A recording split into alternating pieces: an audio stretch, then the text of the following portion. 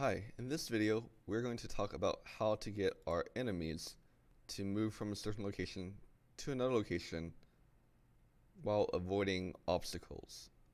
So currently our enemies are just moving straight down, but life's not like that. In fact, life has a lot of twists and turns. How can we get our tanks to move along a path? Well, one way that might seem to work is if we put a ton of move it to here, move it to there. So like if we had a track like this, we would tell it to move to this location, then to this location, then to this location, here, here, here, here, here, here, here. That seems so hard. Again, programmers are lazy. We like to find a more efficient way than programming 100 movement statements for each enemy. And I'm sure there's a better way. So that is what we will cover, at least the theory part of it, in this video. Now, for now, I want to highlight something by showing you this balloon tower defense. Notice, if I place this down, by the way, this is the best location to put this at the very beginning. If I put it down, notice if I start, there are balloons. This is not firing at it because it has a range. Okay, so once the balloons enter the range, then it will start firing at it. And the bullets only travel to that range. We'll cover that in later videos, but I want to show you this from the last video that I made.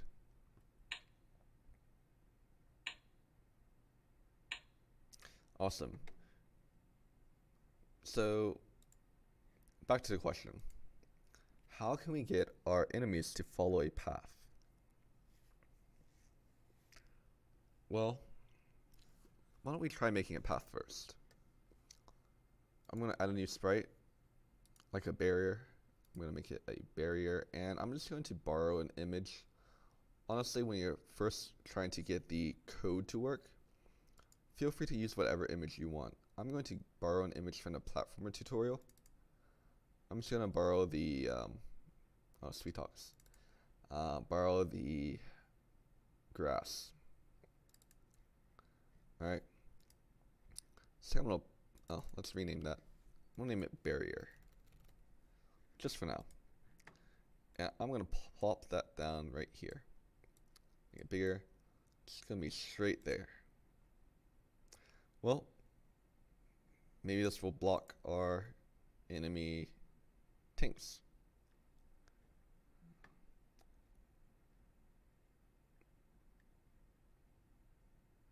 No, what? They're traveling like right underneath it. Okay. Maybe if I put it on the same layer. Well, let's put this layer barrier to Z order 0. Oh. So same Z order. Maybe same layer. Let's go ahead and try that. I'm just gonna put an enemy right here. Maybe this will work. It's on the same base layer. I don't think this enemy will move because I'm not creating it.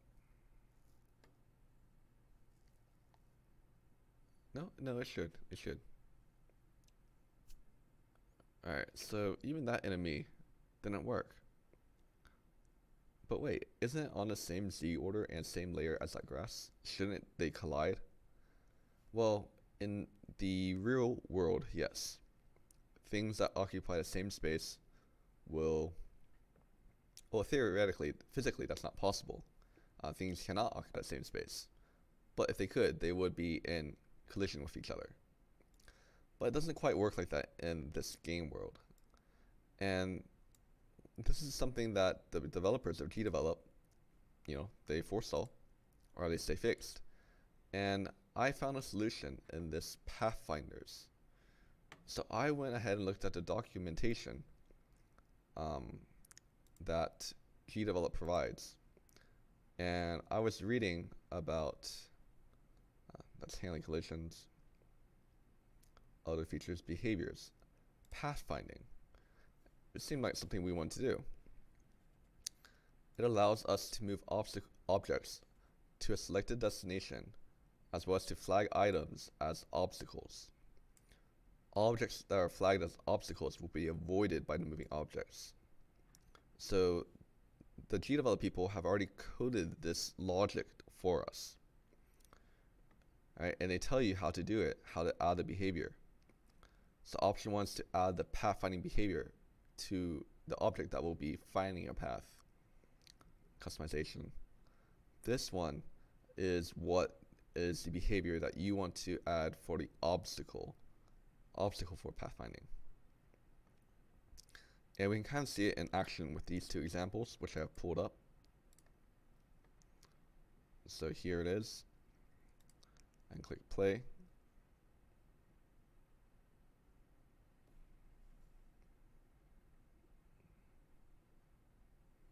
And while that's loading, I'm going to go ahead and go here. Hopefully it's not too laggy. Alright, here's another one. So I'll wait for this to load. So here's me. I'm going to click, and notice how it doesn't go in a straight line, but it tries to avoid all those obstacles. And if we want, we can look at the logic behind this. We can look at here, and what is it doing? Well, if I put the touch or left mouse, if I click, essentially, it's going to put the flag, this flag thing, this red marker, to the position of the mouse, wherever the mouse was when I clicked. It's going to move the tank there. And if I look at the tank, let's see right here,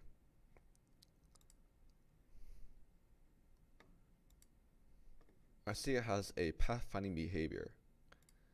And if I look at these blocks,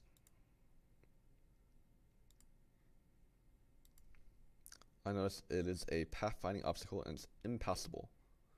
So impassable, and there's cost.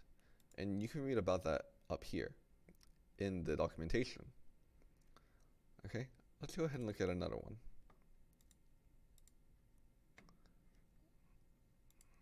Again, I definitely did not know how to do this before, but I know how to read documentation, and I know how to try things out, and I'm not afraid of making mistakes.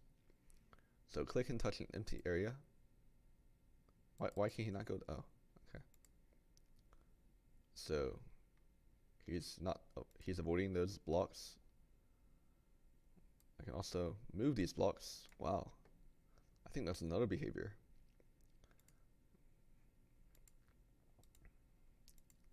Right, and if we look at the code,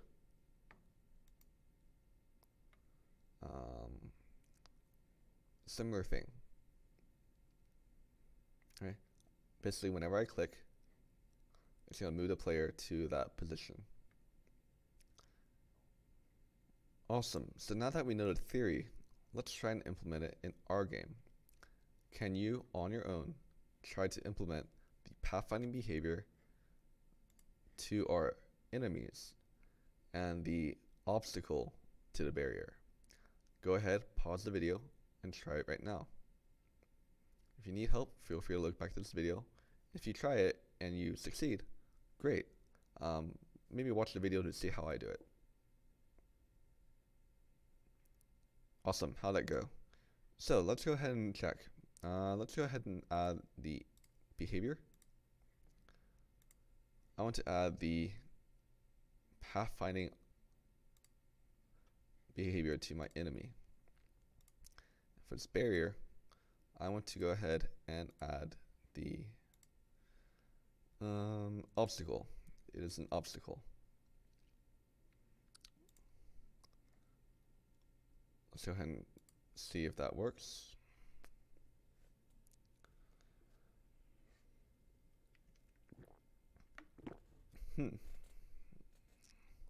What's going on?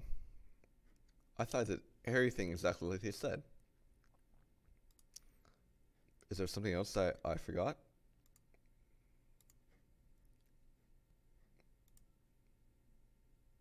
Hmm. Well, stay tuned for the next episode of Mr. Wong's class.